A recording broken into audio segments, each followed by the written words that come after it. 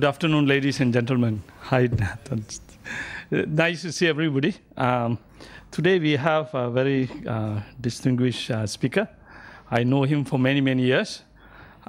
We started PhD together, I guess. And one day I was walking in, I think, University of Western Australia. And then I saw this Malaysian in Australia. And that is Jay Menon. And we become good friends since then. Let me introduce Jay. Jay is from Asian Development Bank. And he is an academic in real heart. I do not know why he joined ADB, but anyway, he's been there for many, many years, I think. He joined in 1999, and he's now the lead economist in the Office of Chief Economist at the Asian Development Bank in Manila. And he has worked at several desks, and from Indian desk to regional economic monitoring and the Southeast Asian department. And one thing I can say about Jay, although he worked at ADB, most of the academics know him very well, and he comes across as a very serious researcher and a serious thinker in terms of how Asia and ASEAN integration actually works. And he has been contributing quite a bit of work in this area. And in addition, I know Jay for many years, and he's very passionate about Malaysia and Malaysian politics because he's a Malaysian in heart. Although he has lived in Australia for many, many years. He graduated from ANU, I think, yeah. Melbourne, that's right, Melbourne, sorry. Because his supervisor is somebody I know very well, so, and he's from ANU. He graduated from University of Melbourne, and he worked as an academic at University of Melbourne, and Victoria University, and also at Washington, American University in Washington, before he moved to ADB. And he still holds an adjunct position at ANU, and also at University of Nottingham. I think he's at the board, I think, here, at the University of Nottingham Malaysian campus. And he also serves at several editorial boards, including my journal, that is Asian Economic Journal, and Journal of ASEAN Economy. And he has worked on integration issues, and he has published very well. And in ADB, other than the chief economist, he is as published as the chief economist. So that's true. If you look at his profile, the chief economist is normally appointed as an academic from outside. And Jay, within ADB, is one of the most published individuals, which I know very well. And with that, let me introduce Jay. And Jay will have different perspective given his academic work and also in ADB. And also as a Malaysian with a deep interest in politics, he will combine that to discuss how the new government can deliver in the new phase of development that we are looking at. With that, let me call upon Dr. Jay to give the talk.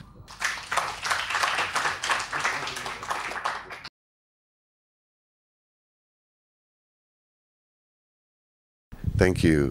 Thank you for that very generous introduction, Chandra. I almost feel like sitting down now. Don't think I can live up to that very generous description, but it's very, very nice to be here at Sunway. Thank you all very much for sparing the time to be here. And thanks to Sunway Jeffrey Chia Institute for having me here today. As Chandra mentioned, what I hope to do today in 30 minutes or less is to cover a few things here about where we are in Malaysia following the dramatic events with the unexpected change in government, the introduction for the first time in its history of a new government, and to look at what are some of the key economic challenges facing the new government. I'm sure this is familiar to a lot of you, but let me go through it very quickly. Then to look at what I feel are some of the key reforms. There are a lot of changes that will be required, but let me just pick on a couple that I feel a bit more comfortable talking about, given my own previous research into the topic.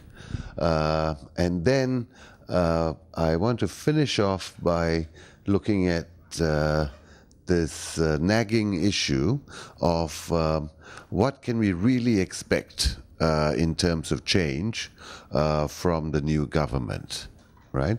Here, I guess we need to play off the very great expectations that people hold from the change that has come about politically versus the ground realities of a very long-serving government, the racial diversity of the country, and so forth. And what can we realistically expect in terms of changes going forward? So those are things that I hope to cover. Please feel free to interrupt me if you have points of clarification. If you have any significant questions or objections, please wait to the question time. But if there's any minor issue, I'm happy for you to stop me anywhere along the line. Okay, so let me get going now and start off by describing quickly some of the many challenges. This is not a comprehensive list. This is just a short list of what I think are some of the key challenges. Okay, the first one, which I'm particularly keen on discussing, is the structural regression in the economy, or what has been described by Danny Roderick, a famous economist, a development economist, as premature deindustrialization, right? And then I want to look quickly at how we are doing with investment, both foreign and domestic, youth unemployment, and creating good jobs for Malaysians. This is clearly the fundamental reason why we need government, and we've changed government, right? If you cannot deal with unemployment and deliver good jobs, then government has failed, right? Then I want to talk quickly about addressing all kinds of inequality, and finally this issue about governance and strengthening institutions. Okay, now not all of these are exogenous. There are some endogenous issues here, arresting premature deindustrialization is going to be required to deliver good jobs, and so forth. So these are not all exogenous, but I think broadly these are the issues that are discussed quite a bit these days among policy and academic circles. Okay, let me start with the first one, what I call premature deindustrialization. Here, this is the changes in the structure, broad structure of the economy that have been taking place and has been happening more recently. Now, if I can find this pointer here. If you look at this, what's going on here, this is manufacturing. And manufacturing has been declining in the 2000s, its share in GDP, okay? And so has industry. Okay, industry includes construction and construction-related manufacturing. Okay, but anyway, they're both moving downwards, trending downwards. Services is growing, and agriculture down here in blue is stable, right? As a share of GDP, around 30%. Okay, this is after, of course, it fell sharply from the early 70s. It's now stabilized. Okay, So services is the only sector that's growing, right? But we need to ask ourselves what kind of services is underlying these changes, right? As countries move from middle income to high income, we usually expect the share of services to rise, okay? And this is usually associated with good paying jobs in the finance sector, in the hospitality sector. But is this really the case here? If you remember Dr. Mahathir before the elections, he was of course saying that a lot of the jobs were Grab drivers and nasi lemak vendors, right? These are all services, but it's not the kind of services that we want. So services, growing services doesn't always mean a good thing, right? You need to look carefully at the components of services that is actually increasing. Now, in terms of manufacturing, again, we have to look within that group to see what's going on, right? Remember, manufacturing is falling as a share of GDP, but within manufacturing, there are also changes taking place. The last comprehensive manufacturing survey in 2012 showed that electronics is no longer the largest component of manufacturing, right? Instead, now we have petroleum refining at 19% and oil palm processing as 12% of manufacturing, dominating electronics, okay? Now, what's wrong with this? Well, the jobs in these sectors are few and not very high paying, right? These are capital intensive sectors, and the types of jobs that they generate are not really high paying jobs. So that is a concern we need to consider in this structural change. Of course, even within manufacturing, not all jobs are high paying, right? And there's a lot of foreign workers involved in manufacturing. So just simply going back to electronics is not the answer either. It's about upgrading within electronics. But there's not much room for upgrading within oil refining or palm oil processing, right? But electronics has the potential, at least, to create better paying jobs as long as we can upgrade. Upgrading, however, has been limited for various reasons. Okay. So that's the structural changes taking place. Now, trade as a share of GDP has also been falling since about the Asian financial crisis of 1997, right? I think you can see it up there. Yeah. And this is true for both exports and imports, right? As a share of GDP, they have been falling. There's a little bit of an uptick more recently up here, but that's only because world trade stopped falling, right? So there's a bit of an improvement. But Malaysia is still a very open economy, but the importance of trade has been falling, right? And again, within its exports as well, you can see that manufactures up here is still the biggest share, right? But again, it's been trending kind of downwards, bit of a pickup, but trending downwards. Again, this is, the types of manufacturers now is a lot to do with commodity processing, right? Either oil or palm oil. And then you've got the ores and the other exports here, low but stabilizing.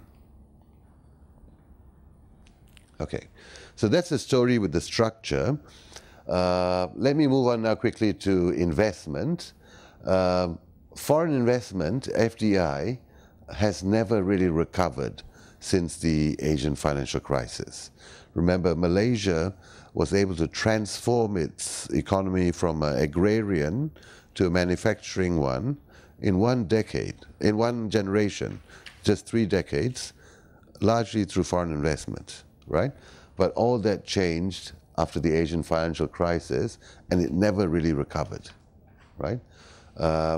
and it's been a net exporter of capital since about 2005. Okay, so you can see here in blue is foreign investment, right? And this is the peak of the leading up to the Asian financial crisis, 97, 98, the big drop. And then it's been up and down, but it's never really gone back to anywhere near where it used to be, right? And then in about 2006, outflows, the brown line of capital, exceeded inflows, right? And many people ascribe this to capital flight, right? Not just outward investment by GLCs or other firms. So this is not necessarily a good thing. If it's outward investment, it could be a good thing, but capital flight is never a good thing, right? But it's slumped lately, and it'll be interesting to study why that has happened. I don't know why. I mean, there are people who think this is because investment overall is falling. There's no investment to even export, right? And others think, you know, it might just be there's no more capital to fly out. Most of it has already fled, right? So, but we do need to have a proper study into these issues to get at the right answer, right? Now, how about domestic investment? Okay, again, if you go back to the Asian financial crisis, you can see that it was quite high at about above 40%. Okay, then the big drop and no real recovery, right? A bit of a recovery here, right, in the last few years, but nowhere near what it used to be, right? And here we have investment separated into public and private, okay? Again, the big change is the Asian financial crisis, 1997 up here, the big drop. Lately we have seen a bit of an increase in the blue line, right, which is the private investment, compared to the brown, which is the public, right? Again, overall the investment levels are lower compared to before the Asian financial crisis, but it's promising that there seems to be a bit of a recovery gradually in private investment. Again, we need to look carefully into what is driving this recovery, right? Is it because Malaysia is becoming a more attractive investment site for local firms, or is it the GLCs themselves who are now doing more investment, right? Investment by GLCs are not considered public investment, right? They're still considered private. So some people would argue that the transformation program has reduced GLC crowding out private investment, but then this might just be GLCs increasing their investment instead of pure private firms coming back and investing again.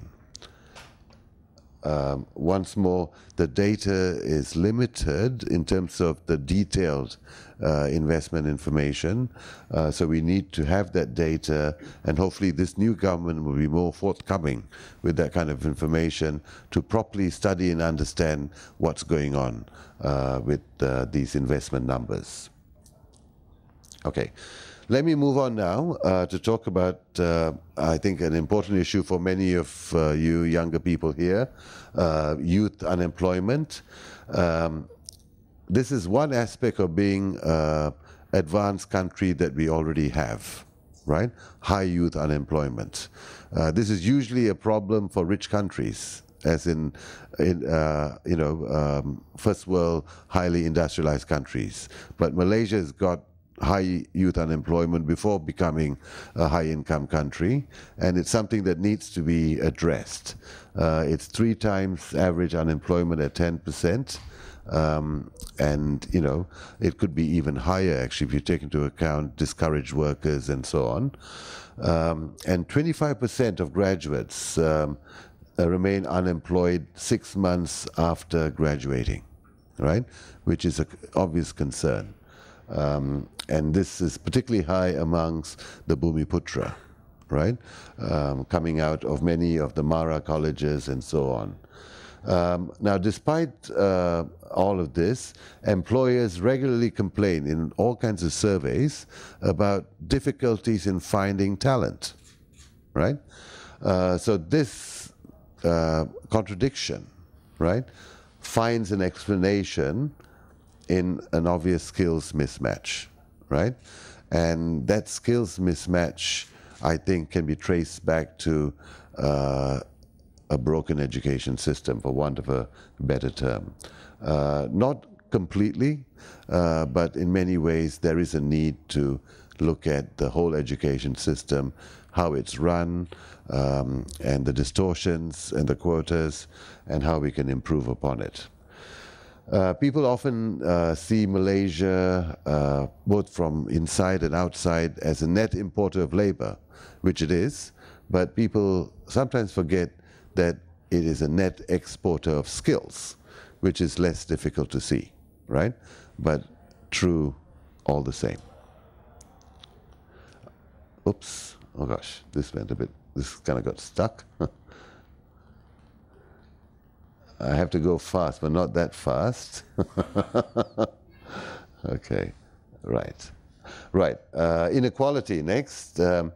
The government numbers suggest that income inequality measured by the Gini is falling, right? In fact, it's fallen now below that so-called critical level of 0.4 in the latest estimate, but it's still high, right? Some people also question these estimates, but you know, let's not get into that. But it's also high, even if it's true that it's fallen, and it's still uneven across the different racial communities, right? So that's income inequality, but there are many other measures of inequality that are clearly rising. Bumi is only 3.5 years. The Chinese Here, yes. So these are official numbers from EPU, right? Yes, it seems that in 2016, the highest inequality was amongst the Chinese community. That's right. And the lowest was Indian, but almost the same as Bumi. Yeah. It used to be quite high amongst the Bumis. If you go back to 2004, right, it was just slightly, it was only lower than Lion, which is actually badly measured. But these are all the indigenous groups and so on, where it's, you know, these are small numbers, and there are some people on very low incomes in very rural areas, and then you get a few that are actually, you know, government ministers, so the gaps are very high, right? Yeah, but yeah, so according to these official numbers, the income inequality, right, within the Bumiputra community has been falling. Yeah, but the point here, I think, there's 2 points I'd like to make. One is that they're still high, right, relatively speaking. Yeah, numbers at 0.4 or close to 0.4 is considered high inequality, right? And this is just income. This is intra. This Intra-ethnic. Intra-ethnic. Inter-ethnic, okay, those data are not here, right? But they have been narrowing, right? I don't have the numbers for you, but from what I have read, they seem to be narrowing, right? Of course, the big differences were between Bumi and non-Bumi, and those differences have been narrowing. Now that's a very interesting kind of comparison. Yeah. Which is a great interest. Sure. Yes. The next briefing. Right, the next briefing, yeah. Oh, I'm sure there will be people who study income inequality in the audience more than me. But yeah, the question is, I'll come back to that issue actually, which is an interesting issue, is wouldn't you expect it, given the huge program of redistribution, right? You would expect some narrowing. The real question is, has it been worth it? Right? Has this program been the right way to go about narrowing it? At what cost? We can come back to that. Yes, here I don't expect you to be able to read everything here, right? But the point to be made here is that mean and medians are very different animals, right? The median is always so much lower than the mean, right? So median being majority, mean being average, right? You can see here that, well, half of Malaysians earn less than 2,000 ringgit a month, okay? And this varies across states, right? In some states like Selangor and so on, it's quite high, right? Up to 3,250. But in others, it can be 1,500 or lower. The majority of people in those countries are earning 1,500 ringgit or lower every month, right? Which is not a very good wage, okay? And only 1/3 of wage earners have tertiary education in Malaysia, and of them, more than 50% are women, right? Which is perhaps not surprising, and maybe a good thing. But here again, Dr. J, Yeah. if not now, later on, Sure. or in the future, you're able to say, well, look, this is bad, but how bad? Yeah. In ADB region area. Right. Sure. Then you get a better perspective. That's right. Okay. Yes. Okay. We can come back to that towards the end, I think. Yeah. But those are very important issues. I agree. Yeah. This is for which area? Which? This one is for 2016, if I'm not wrong. Yeah. That's right. Right. Let me move on now. The other issue I want to talk about now is rising debt. This has been a lot in the media lately, especially when the new finance minister announced that it was 1 trillion ringgit and not the 686, which is the government number that was being used, right? So what's the difference? Well, the difference are these two things, right? These are those so-called off-balance sheet items, right? Government guarantees of 200 billion, almost, and but the same in purchasing public-private partnership lease payments, right? Now, some people will argue that you know, there are clear standards on how debt is measured, right? And this is what you know, Moody's and all the rating agencies use, and we should stick to those standards. And I agree with that. But then the point I think that is being made by the new government is that there's been creative accounting, right? You are moving things by creative means to not appear on the books, and thereby underestimating what is actually debt, what even the traditional measures would call debt, right? When you start doing that, then you are misleading yourselves by trying to, you know, report lower debt levels. So this is the whole issue about what should be on and off balance sheets. But this is where the two numbers come from, and this is why I tend to agree with this government that they should be including all of these items to get much better. Yeah, I'm not being a nuisance. No, I'm just, good. I'm just correcting some, maybe some misconception. Right. These figures are available in Bank Negara Yes. and the economic report. Sure. But it's the press that highlights the wrong thing. Yeah. So the government, I don't think, has been dishonest. Right. But the other point I think is missing. They have 1 trillion, 2 trillion.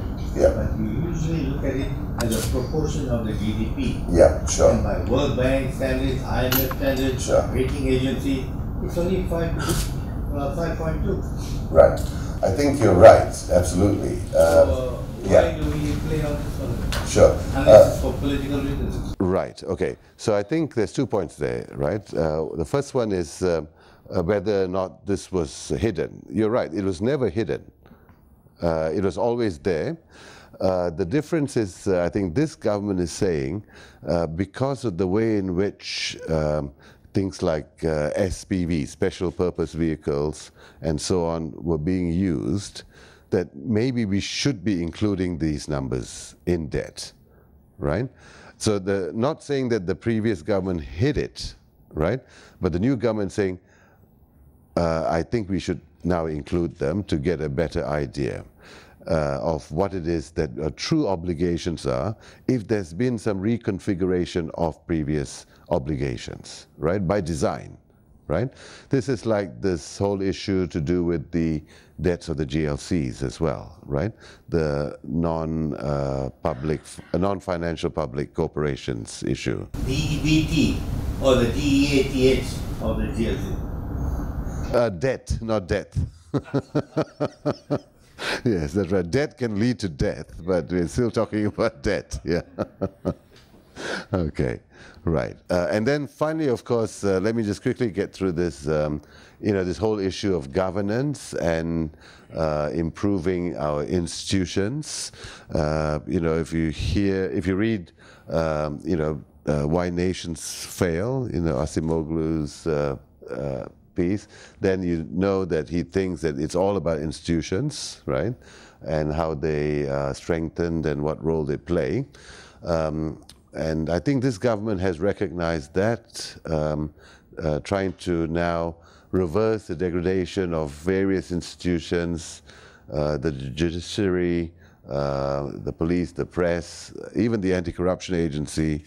And so I think this has to go hand in hand in delivering systemic change. Again, this is not to say that this didn't happen under previous administrations, but whatever the history, it seems now that this is now a focus of the government, and they're looking to try and improve it. And I think that's the important thing, right? But I think an important issue here also is how the bureaucracy will have to play a very important role, right? You cannot blame a bureaucracy that's only known one master for 61 years, right? And now you have a new, government in place. But this, any kind of reforms will require strong support from the bureaucracy if it's to matter on the ground and implemented effectively. And this is something also that remains as a challenge. Now, that's a whole list of, not a complete list, but a short list of challenges facing the government. I can't go through all of them. There are more of them also. But to meet those challenges, I think there are many factors that have to be overcome, right? I can't go through all the factors in the time given. So I've picked just 2 issues, right, to focus on for the rest of my presentation. And one is a specific one, and the other is a bit more general, but they're both interrelated, right? The specific issue I'd like to talk about is GLCs and what we need to do about them. I've picked this also because it's very much in the policy discussions right now. Every day when I read the papers online, I see some item about this, right? And the more general one relates to the role that meritocracy should play going forward, right? The whole system of incentives and discrimination, okay? Now, they are linked, these 2 issues are linked because of the role that is given to GLCs, specifically in the affirmative action program, right? And I'll come back to that a bit later. So dealing with them will require, dealing with these 2 issues, I think will be required to address many of the challenges. So when I wrote a paper for ideas last year on GLCs, Tan Sri Abdul Abdul Wahid Omar, who's the head of PNB, didn't fully agree with what I had to say. And he, in fact, didn't seem to like the point that GLCs were leading to greater disparities or crowding out private investment or leading to poor governance, right? And this was a while back. Tan Sri Abdul Wahid is a very capable man that I've met several times, but of course he's also the head of PNB, but not for much longer apparently. He's stepping down. But I think these are issues that have been out there and have been discussed for a while and are now coming back with the new government to be taken more seriously. Okay. And this started actually just before the elections, if you remember, with Dr. Mahathir claiming GLCs were monsters, right? This is a term that's been now used a lot because it is such an unusual thing to describe, these firms as monsters.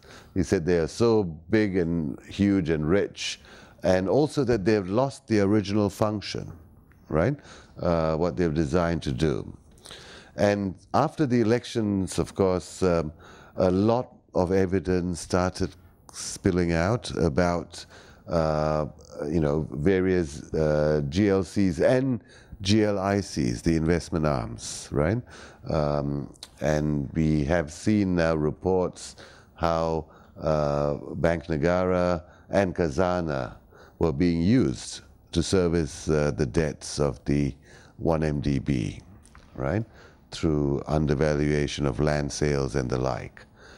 This has all been coming out since then. So what should we do about GLCs and GLICs?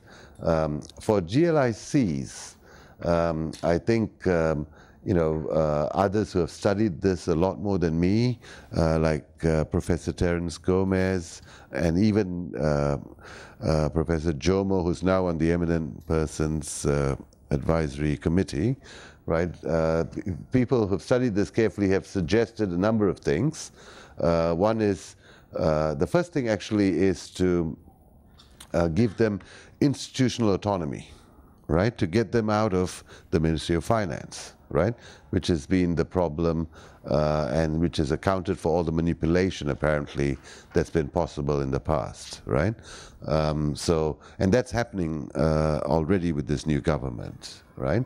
But also they've called for an independent body with operational oversight, right? And finally, internal managerial reforms, okay? Right. But this is particularly important for GLICs because unlike most of the big GLCs, they are not publicly listed, so they're not, they don't face the same level of scrutiny, okay? But GLCs, it's a bit more difficult, right? The answer is not as straightforward, but it's useful to go back and think about what they were originally designed for, right? What were they originally, I mean, Dr. Mahathir says they've lost the original function. What was that function, right? Now, it was very clear that GLCs were almost uniquely in this country tasked to help with the Bumiputra program, right? To first create a new class of Bumiputra entrepreneurs in two ways, right? First, through the GLCs themselves, and then secondly, through a process of divestment, okay? This having happened and gone on for years, looking back now, we can see that there has been successes. There have been Bumiputra entrepreneurs that have emerged, and there have been reductions in income inequality between the races, right? There's no doubt about that. There's also been a reduction in wealth inequality to some extent, right? When in 1970, when the NEP started, I think Bumiputra's owned 2% of wealth, right? By the time, by 1990, 20 years, which was supposed to be the lifetime of the NEP, it had gone up to about 17%, okay? It didn't reach the 30% target that they had aimed for, but it had increased dramatically, okay?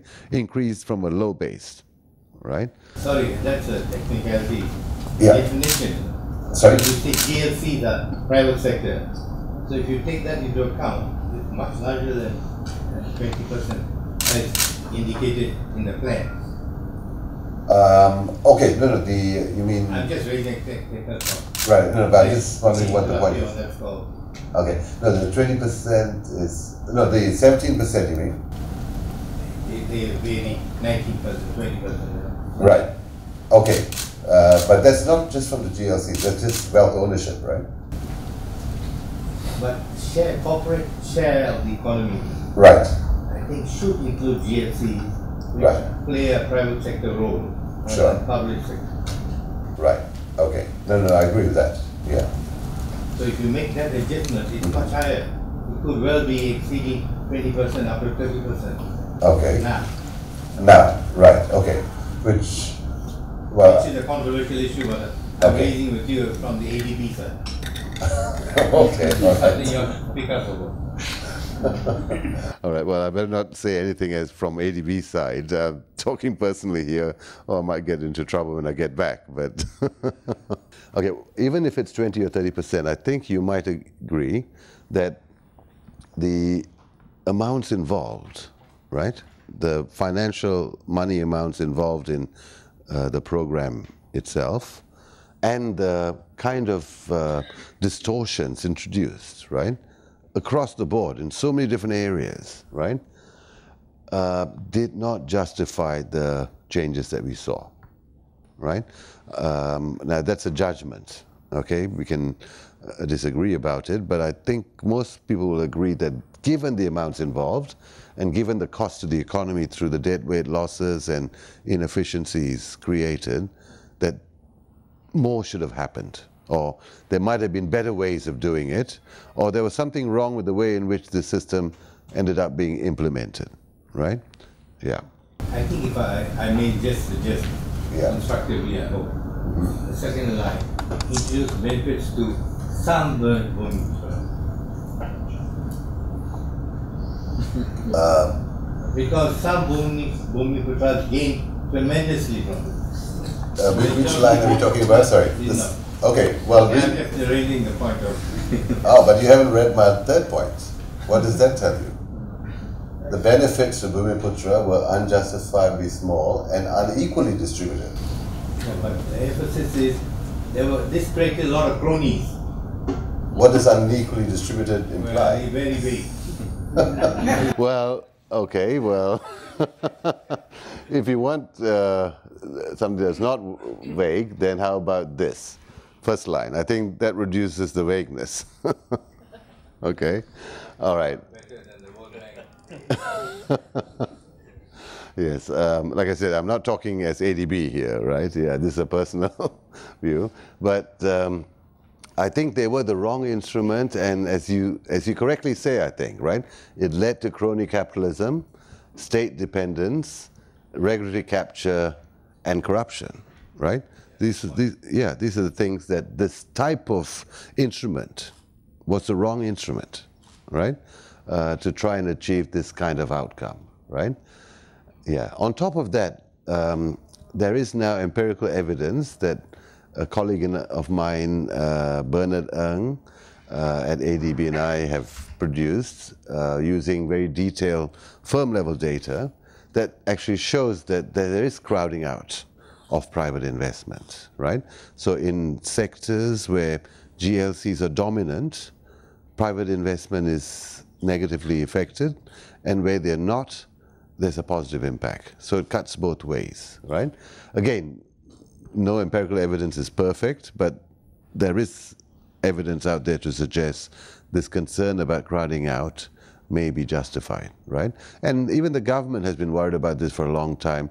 They raised it in the new economic model going back to 2011. So what should we do? I think the first point to recognize is that there are good and bad GLCs. Not all GLCs are bad, not all of them are good, right? If they're not crowding out private investment, if they operate efficiently, if they perform a social function as they're designed to do, then there's no need to really consider divestment, right? But if, on the other hand, they crowd out private investment and there's no public or social function that's clear about their activities, and if they're inefficiently run or making losses, then we should look at that more carefully and wonder why government is involved in this way in the market. Okay? But we need to be careful here in measuring performance, right? Sometimes great performance comes from special treatment, right? And a lot of GLCs are accused of having special treatment from government, special access to loans, etc., etc. Okay? People often say, oh, where's your evidence, right? People cannot always give you evidence for everything, right? Corruption is hard to actually prove many times, in the same way that, you know, we didn't have evidence that the earth was round for a long time, but it is. Yeah, there was anecdotal evidence, ships were not falling off the edge, but hard evidence for many of these things don't exist. There is some hard evidence. There are procurement rules that benefit public GLCs, right? Anyway, one needs to take that into account in measuring performance, I think. But also, divestment is not always the answer, but when you want to pursue it, I think we have to be very careful as well, right? We have to make sure that the public assets are disposed at fair market value, that there's no fire sale, right, of public assets, and also that it doesn't concentrate market power or wealth in the hands of a few, right?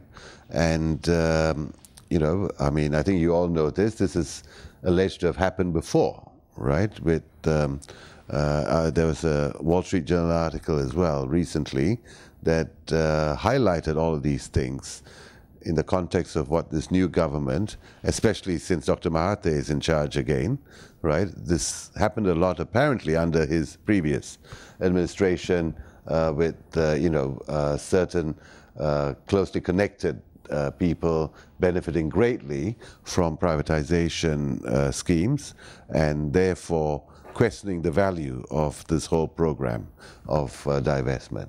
And that needs to be carefully guarded against from happening again. Right. But we should ask the question also, if you look at different sectors, right? Why is government so heavily involved in like construction or media or property development, right? High-end luxury property development with special waivers on number of buildings that can be built, etc., leading to gluts as well, right? So these are sorts of things that should be looked at, and also, you know, despite all of this and despite having monopoly power sometimes, why are some of them making losses, right? Yeah. So these are the issues that needs to be considered in deciding what to do about GLCs. But they are just general items that I am highlighting here. There is still a need to have a very detailed study of the GLCs, and not just the big ones that we always hear about, right? There are thousands of GLCs that we never hear about. Many of them are at the state level, right? And they need to be looked at as well. In fact, that is, I think, the ticking time bomb with the state development boards and the state GLCs that don't get discussed very much either in the media or among the policy circles and the academic circles, the state level GLCs. Now, I'm aware of time, but I've been interrupted a few times, right? No, but good interruptions, but I'm just claiming a bit more time. But if you give me another 10 minutes, I'll try and wrap it up.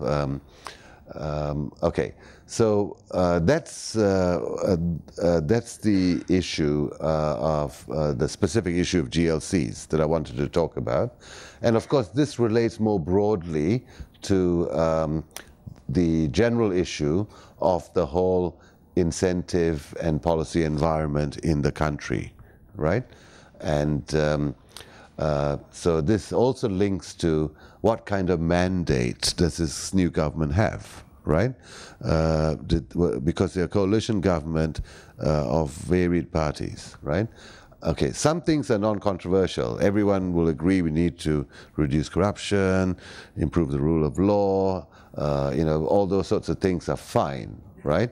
But the elephant in the room, of course, is race-based policies, right, that have been a feature of the social, political, and economic landscape in this country from 1970 at least, right, with the NEP, right? But if you go back to the NEP itself, right, and look at it carefully, the two tenets were, one, poverty eradication regardless of race, and two, a restructuring of society to eliminate the identification of race with economic function, right? This is right there in the NEP document itself. Okay, now at that time, I guess the point here is that, you know, there was no means testing, right? So if the Bumiputra policy, when it was first introduced, spoke of race but not socioeconomic status, right? So that, I think, is a fundamental failing of any affirmative action program, right? It doesn't have to be the Bumiputra program, but if you look at affirmative action programs around the world, right, socioeconomic status is a key determinant for recipients, right? And that was missing. But I think the reason it was missing was because at that time, it didn't seem to matter much, right? Poverty was at about 52%, 49% in peninsular Malaysia, right? And most of the poor were rural Malay farmers. There were pockets of poverty in the Indian and Chinese communities, in the rubber estates and the tin mine workers, but most of them were still rural Malay farmers. So you didn't have to bother with means testing. It was kind of redundant. But that was then, right? And it never came back in, right? And that, I think, was clearly a failing of the way the system was implemented, designed and implemented, the lack of means testing, right? Yeah, and this is why I think, you know, it also was supposed to kind of have a, you know, a lifetime, right? 20 years. But after 20 years, they said the targets weren't met, so it just went on and became more widespread and more entrenched. And I think the target audience, the Bumiputras, didn't see much benefit, but a very small minority enjoyed super benefits, right? And that was the problem. Okay, so this is a quote about the NEP, and I wonder if anyone can guess which critic might have said this about the NEP, right? You know, could have been Professor Wing Tai Wu. Since he's not here, I can mention that. Was it Professor Jomo or Professor Gomez? Okay, what does it say? It says, unfortunately, the protection and privileges accorded by the NEP may weaken the Malays further by lulling the next generation into complacency, thinking that the NEP's affirmative action will always be there for them. The NEP has become like crutches, which, when used too long, results in atrophy of the muscles. They can make the users so dependent that their inherent capability regresses. Would anyone like to guess who said this? Like Mahathir in his more rational mood. Don't Mahathir. Yes, you're both right. But I'm not too sure about rational mood. I think this is rational, this is true. But this is also post-government, right? In his memoirs, right? Doctor in the House. So it's with hindsight, and with no longer being in government, you can see things so much more clearly, obviously, right? And so, yeah, so that's what he had to say after leaving government, reflecting in his memoirs, right? But I think the point I'd like to make here is, okay, building on his point. So his point is that there was no proper incentives, right? It was provided irrespective of socioeconomic status. The richest Malay and the poorest Malay had the same access, and it was ridiculous, right? And like a friend of mine who is a very successful Malay academic says, he feels like a second-class citizen in Malaysia, right? Because of this program. People often, non-Malays often complain of being second-class citizens in Malaysia because of this program. But as a Malay, he feels he's also treated as a second-class citizen because this program is there in perpetuity to apparently help a race that cannot survive without help. That's how he sees it, right? And so he too sees it as unfair, but in a very different kind of way, right? So I think Dr. Mahathir's point is that you know, it can lead to dependency and complacency, and so it becomes self-defeating, right? The results we expect are never realized because of that self-defeating nature of the way the program is implemented, right? Okay, so, but in changing the program, if we should, right, I think the discussion gets heated or sensitive or difficult when, because people automatically think of it as a binary choice, right? Whether we have it or completely overhaul it. I don't think that's the way to look at it, right? There is no pure system of meritocracy anywhere in the world, right? You can't find it anywhere. People say Singapore has a meritocratic system. It's not perfect, right? And there are failings of it there too, right? If it was purely meritocratic, you wouldn't have the wife of the Prime Minister in charge of the biggest wealth fund, right? Unless she's super talented by coincidence, yeah, by super coincidence also, right? So every country has its difficulties, and there's no perfect system, right? And in Malaysia more so, because of the multiracial society, we need to strike a balance, right? We cannot aim for a complete reversal, but the issue now is not that, is that it's gone too far the other way, right, for too long, because of regulatory capture as well, right? And the system has become too unwieldy in the wrong direction. And actually it requires rebalancing. And it also requires rebalancing because it's unsuccessful. It hasn't served its objectives, right? It's unfair to both Bhumis and non-Bhumis. If you remember the quote from my friend who feels as a second-class citizen by being Malay and by having this program, and it's also unsustainable, right? You cannot keep squeezing 30% or dropping minority to subsidize a majority forever, right? You can appear to do so by transferring the cost to the next generation, right, which is what is happening, right?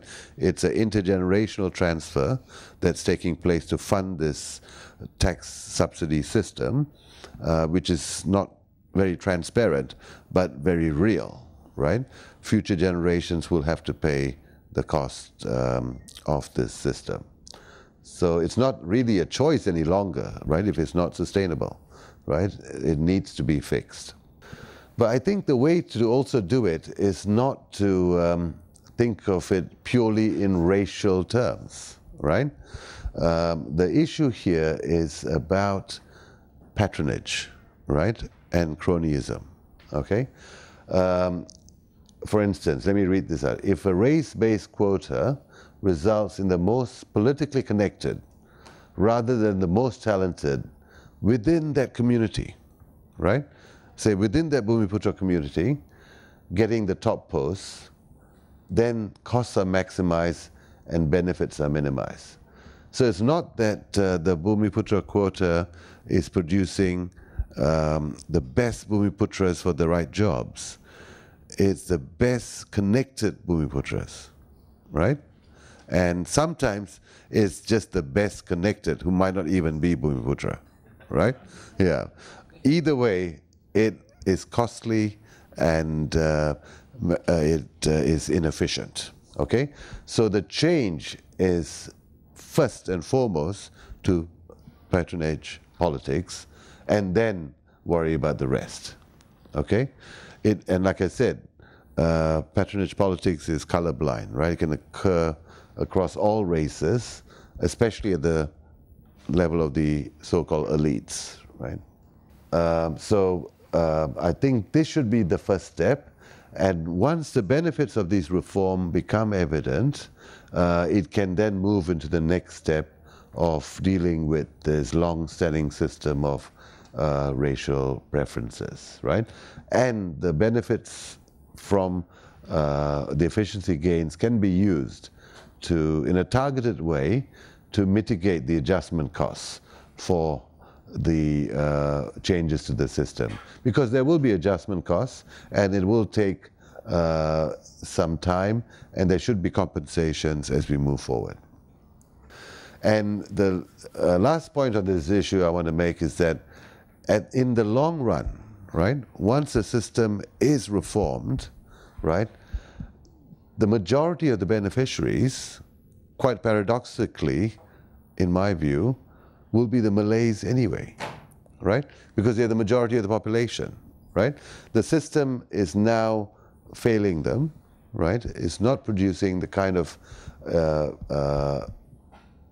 targeted intentions it was designed to produce. So the main beneficiaries, in the long run, if they can, if we can survive through the adjustment costs in the short to medium run, then in the long run, the main beneficiaries will be the people who are in the majority, which are the Malays. And paradoxically, removing the Bumiputra program may actually end up benefiting more Bumiputras than anyone else, right? But there's always someone who has to pay the price, and I think the price will be paid by a very small minority of patrons and cronies, right? They will be the losers, right? And they can come from all races, as I think we have seen already, as we know. Okay. Right, so Dr. Mahathir earlier on had an interesting view in his memoir, but more recently now, and he's Prime Minister in this context, this is what he had to say when he was in Singapore, actually. Well, that was just earlier this month. So he said, slowly, we need to slowly forget the racial origins and think of themselves, Malaysia, as pure Malaysians, right? So this is his current position as Prime Minister, okay? Okay, so this is the talk, right? Yeah. So can the government lead the way in moving in this direction which the Prime Minister has articulated? I think it can, but it has to be effective as a coalition, right? And have the required strong leadership. And this is the last point I'm going to make, okay? I think to be realistic, we have to recognize that this coalition and its coexistence is based on convenience, right? The main bond between all of these parties in the coalition government, maybe the only bond, real bond, is that they opposed Barisan for different reasons, right? That's what brought them together to fight this election. They may have common ideas across each of the parties, and in fact I hope they do, but this was what brought them together for this purpose, right? To topple you know, what appeared like the untoppable government, right, for so long. And this is the real challenge, I think, facing this government, which is governing as a coalition. There's great diversity across parties in the coalition. Race and religion play different roles in different parties. We need to see who will anchor the coalition going forward, and how will others in the coalition react. We've already seen early signs of conflict from the early cabinet appointments, but this was resolved very quickly, right? And this is partly because we're in the honeymoon period, right? Right now, everything is, nothing is insurmountable. But the experience in other countries with coalition governments is that the real test occurs after a year or so, right? Some of you may remember in Sri Lanka, right, in 2015, when the Rajapaksa government was toppled totally unexpectedly as well. And now they're going up to another election, the coalition, with so much promise, a bit like ours here, looks like they will now lose the next election, right, because of all the difficulties of governing as a coalition, right? The Arab Spring, all the governments that were toppled there were replaced often with coalition governments made for strange bedfellows, right? Again, look at them now, right? Look at the Middle East today. So it's not easy, and it's very challenging, and I think we have to be realistic about the challenges and not fool ourselves that changing the government is already the solution to all the problems. It's the start of the fight in dealing with the problem, not the end, right? And the real challenge lies ahead for the coalition to work. And because of the magnitude of the problem, the reforms that are required is going to be quite wide, quite extensive, and this could test further the integrity of a loosely bound coalition, right? Vested interests and detractors will try to exploit these differences and play on sensitivities, and you can't blame them for doing that, but we need to withstand those things. And I'll just give you one example that I came across recently of an ex-MP, Taufik Ismail, and this relates to the GLCs, and that's why I've chosen it.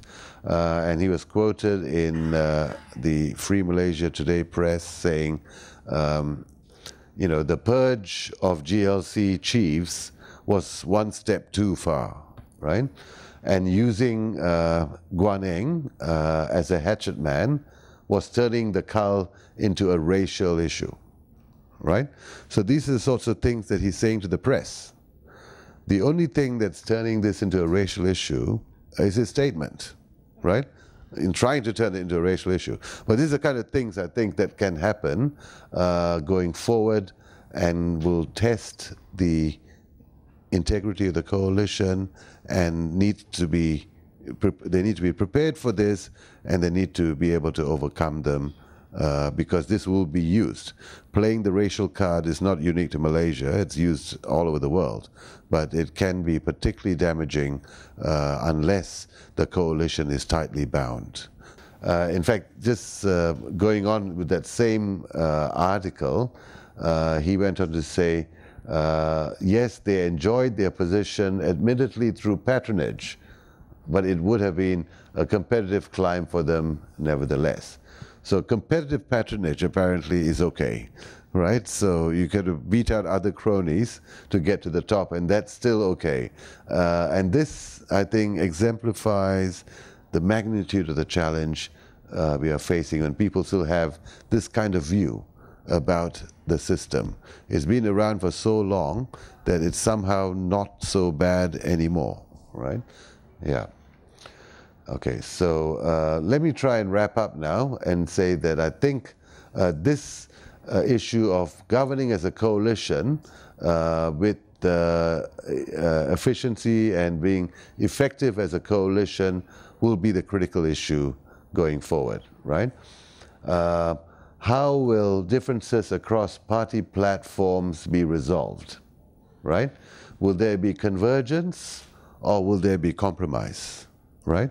And what extent of the extent to which there will be convergence versus compromise, right? Now, with any coalition with disparate interests, there will be horse trading, right, to get to a consensus of sorts. The issue here is how much will that dilute the reform process, right? And so how much real change can be delivered by this new government, right? That is the nature of the beast, given the coalition of convenience. And I think there is every opportunity for them to work effectively together, and if they can, then real change will be possible. So with that, I think, Chandra, let me stop, and I look forward to your questions. Thank you, Jay. There's two parts to Jay's talk. Jay started by talking about overall growth, the structural changes, and more like an ADB, more on growth, more structural reforms, and so on. The second part of his talk is even more interesting, which actually builds on the micro foundation of institutions and how effective micro foundations are, including the issue of race and so on and so forth. So there are two parts, but to me, they are connected quite well. But I have a lot of questions, but I will let the audience ask the questions first. Yes, please. Thank you, Mr. Chairman. My name is Alvin Tan from Sunway here. My question may be a little bit divert from what Dr. Jayant said. I just want to find out from Dr. Jayant's point of view, how he mentioned the sound of GLC and JLC are pretty rich. What is your view if they were to divert their investment, sell it to whoever who are willing to buy, and use the proceed to reduce the debt? That's question number one. Question number two, you show the chart of the 1 trillion. I'd like to get the view that the number is always there, as what my good friend Tan Sri mentioned the sound. What is the view that those two figures that we was actually guarantee figure, and another figure was actually, I forgot what's the technical term used, is not inside the debt. Lease payments. These are actually future debt. Yeah. So what is the view that for our current government to put a 1 trillion to frighten the riot? Thank you, Rob. Thank you, Mr. Jayant, for your very interesting talk. I saw the first thing, which is very interesting when you talk. You talk about this premature industrialization, de-industrialization. Most countries also, when they develop their industrialization, their industry percentage will drop, just like agriculture. But why do you say Malaysia has reached the point of premature deindustrialization? You know, I understand America also trying to go back to industrialization. You know, I just want to know what, at what point you say we are premature deindustrialized. Thank you. Dr. Menon, thank you very much for that very economically diplomatic talk. And thank you. But you in between the lines, I can see you hit on a lot of very important issues. Now, I will just like to ask one question. You have mentioned the weaknesses, the structural problems, and how they should be addressed.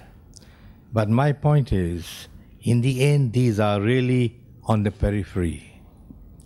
The heart of the problem is the economic policy today and its relevance.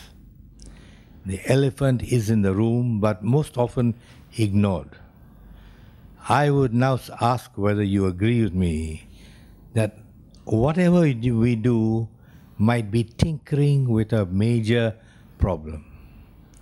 We need a structural change, an overhaul, and we should therefore adopt a new economic model which was given a lot of study, a lot of thought, rather than try and tinker with the system.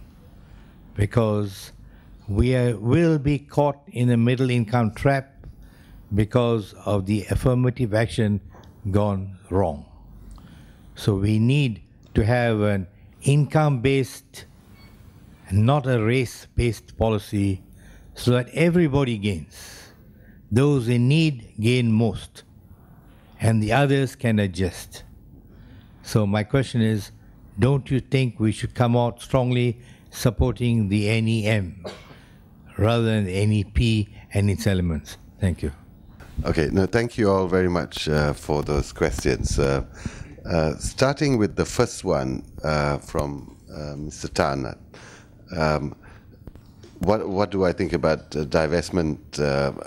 I think, yeah, the issue of divestment, once we are clear about, the GLC is the right one that requires divestment, right? And that can only happen after a very detailed study, which has never been undertaken so far, a detailed study of individual GLCs, their performance and their impacts. And once it's determined that that is indeed one of the firms that is actually a drain on public resources rather than a gain to public resources, then I think a carefully designed divestment program that allows the citizens to invest in that firm directly, rather than this idea that the government hold assets as in trust or shares in trust, which is a whole GLC concept. I think that will work, and I think it could be used to reduce the current debt, right? But that should not be the reason to divest, though, just to reduce the debt. If it makes sense to divest because it's a drain on the government's resources, it's inefficiently run, it's not serving a social objective, then they should divest. And an incidental benefit is that it can reduce the public debt, right? And it's not just a one-off gain to public debt, right? Of course, there'll be a one-off reduction by the proceeds, but because it'll stop being a drain on the public sector, right? If the GLC is inefficient, it'll be an ongoing saving for the government going forward.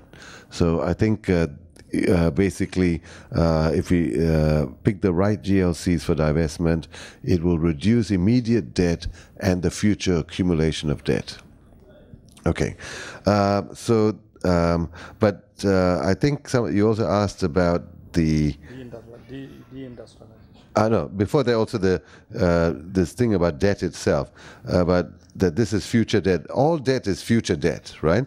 This question is whether or not it's reconfigured debt to artificially appear as if it's off balance sheet or not. Yeah, okay. So yes, premature deindustrialization.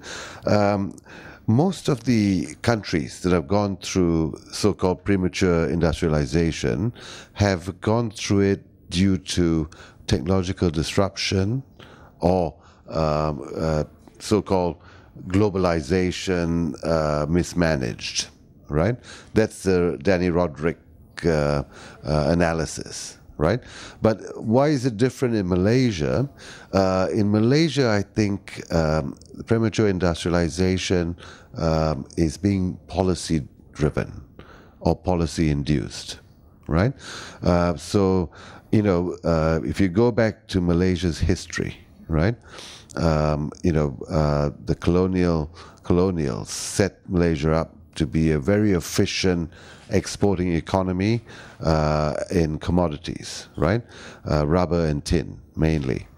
Now we are going back to where we started, to commodities again, but just processing them a little bit more, right? And the commodities themselves have changed from rubber and tin to petrol and oil palm, right? And it's because of the policy framework, all the things that Tan Sri was mentioning just now, I think, that has driven this premature deindustrialization, right? Investment falling off, capital flight, brain drain, right? All the things as a result of the distorted policy environment in this country that has produced premature deindustrialization, not the exogenous shocks that usually cause it, like technology disruption or trade related issues, right? This is homegrown, home-induced premature deindustrialization. Yeah, which brings me nicely, I think, to your point, right? I fully agree, right? And I have to be a bit diplomatic, since even if I say this is a personal view, I'm still here while working at ADB. But I fully agree, the time has come, right, for this government to reconsider the whole policy framework, right?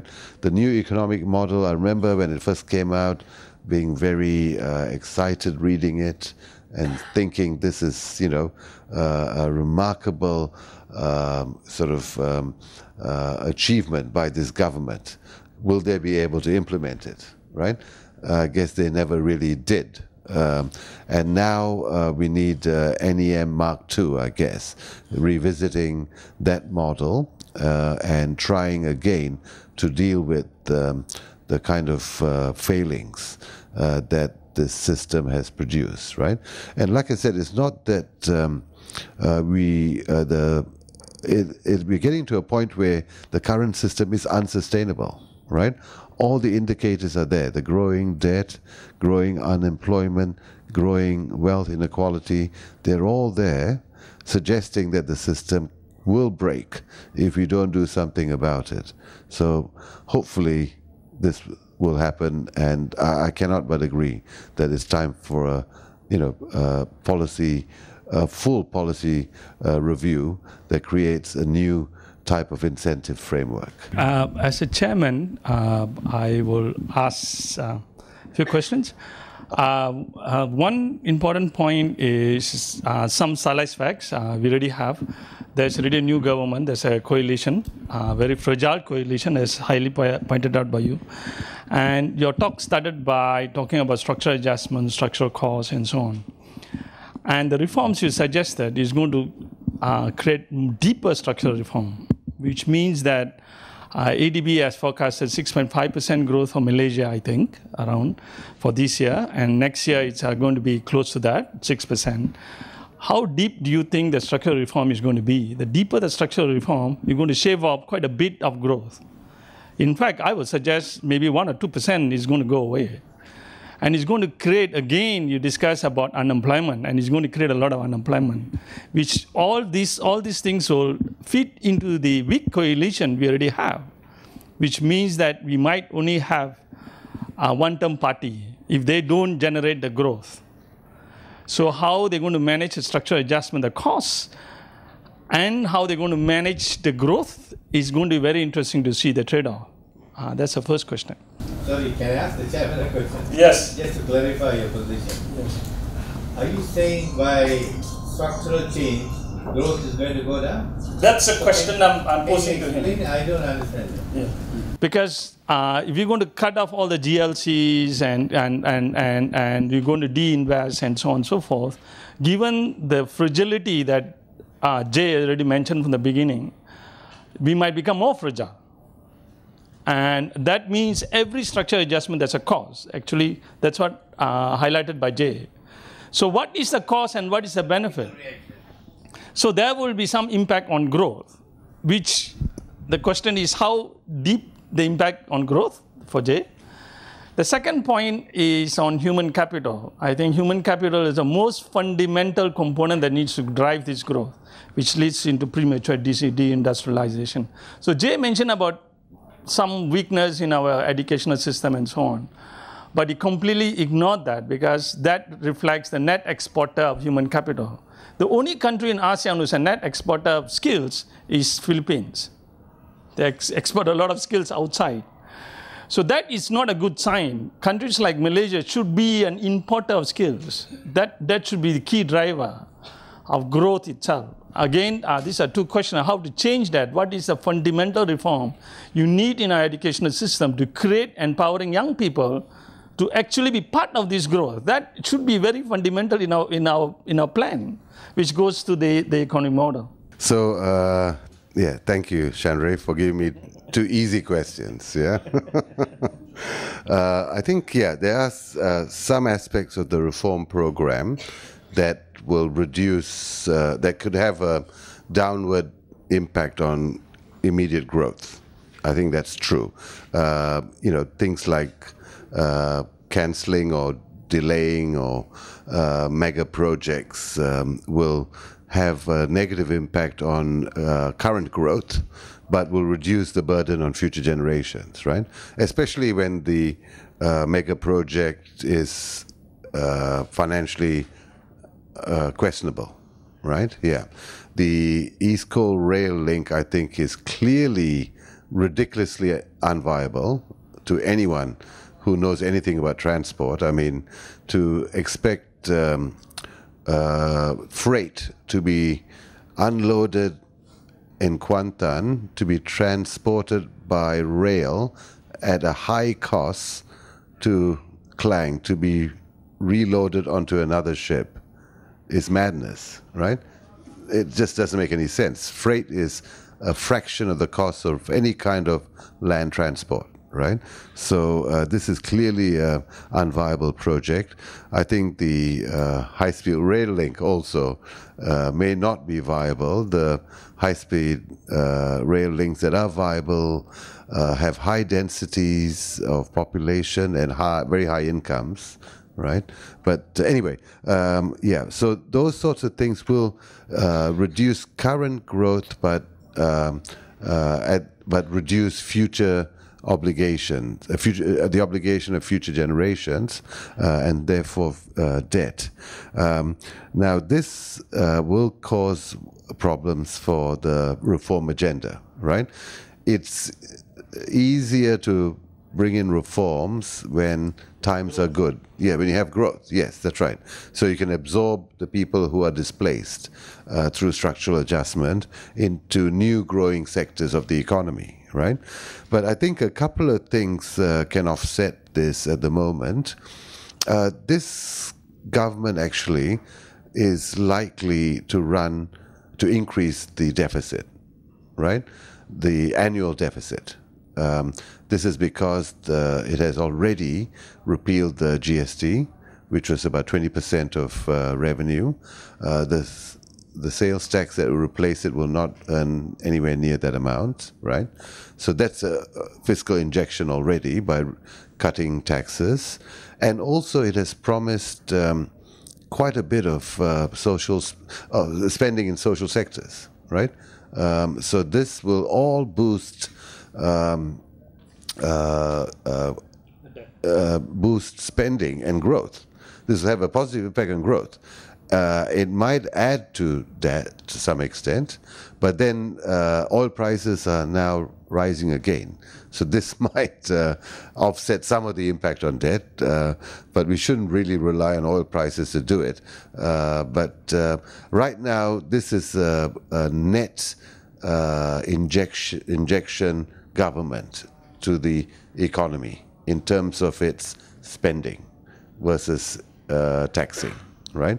So it'd be a overall net increase as an injection to the economy and growth, and that will offset some of the other factors that are slowing down growth in the structural reforms, I think. Yeah. Now, on the human capital, I fully agree with you. I think this is the real challenge facing Malaysia in the long run, right? Philippines is a net exporter of skills, but so is Malaysia, right? Skills-wise, right? We import low-skilled labor, but we lose higher-skilled workers, right? And the biggest beneficiary is Singapore, your country, yeah? Yeah, just point that out. Yeah, always interesting to point out the Singaporeans in a Malaysian lecture. Yeah, but yeah, so that's one clear problem is to stop the brain drain, right?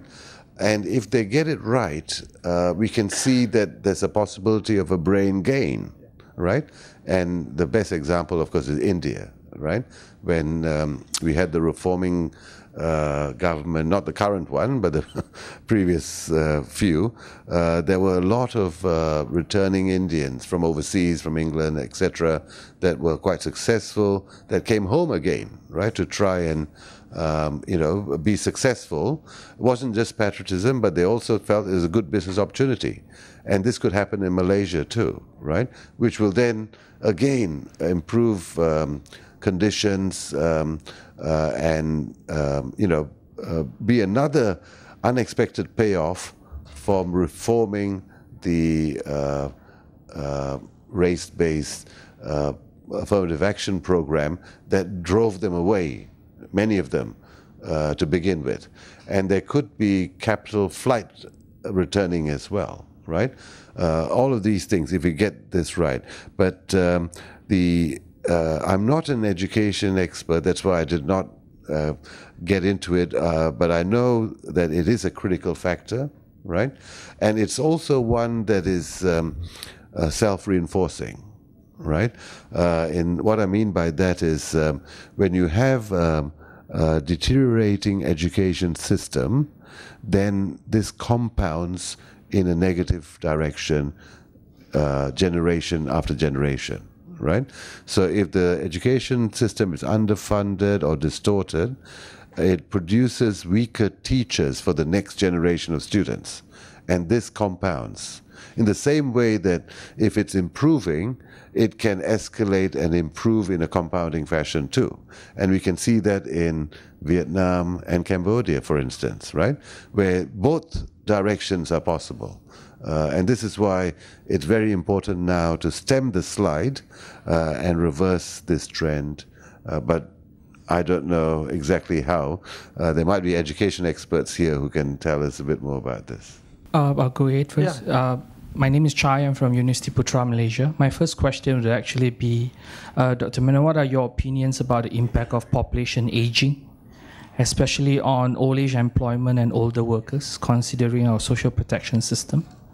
My second question, I would like to apologize in advance. The anthropologist David Graeber actually mentioned about the increasing number of bullshit jobs.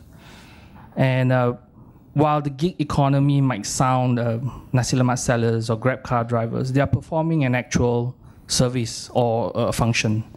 But we have an increasing number of middle management, and my apologies to stockbrokers and corporate lawyers, that where we are just pushing papers around. And as an economist, you know that some activities, while might look that a lot of money have changed hands, it's not really generating any product or services of value.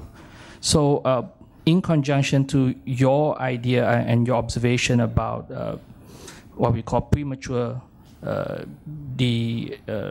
industrialization, are you seeing that the services sector, the growth in the services sector, is it a coincidence that we have so many GLCs and so many middle management and so many CEOs and working in areas that don't really actually contribute actual product and value, but it can actually somehow generate monetary impact on the GDP? Thank you. I want to ask about yen loan. I read about JICA and ODA. So will austerity from Malaysia be a precondition for yen loan? Thank you, Dr. Jayant. Thank you. Yes, I think population aging is a very important issue. Yes, that's right. In fact, not just in Malaysia, but in this region, right? Yeah, we've got countries like Thailand, Japan, Korea, China. Major aging societies, they're going to pose huge challenges on the public sector for care, yeah, okay. There are various things that can be done, I think, because of the Fourth Industrial Revolution to help in sort of dealing with these problems.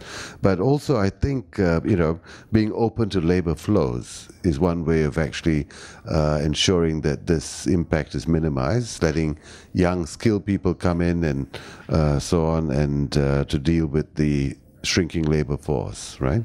On your point about the so-called bullshit jobs, yeah, that's a difficult one. I think there is a lot of this slack in both private and public firms, more so I think in the GLCs than in private firms, because the kind of disciplines are different, right? They can survive despite being unprofitable, unlike private firms, and they're not subject to same kind of constraints, right? It's just like, people think corruption is not just confined to GLCs. A lot of corruption in the private sector, but private firms are not trustees of public funds, right? Yeah, that's a key difference. Now, in terms of yen loans, JICA and ODA, I think, Malaysia technically has graduated from borrowing from the multilateral agencies, but they can still, borrow from bilateral agencies. And I think Japan has been a long time sort of investor and lender to Malaysia. A lot of the infrastructure we see being built here is going that way.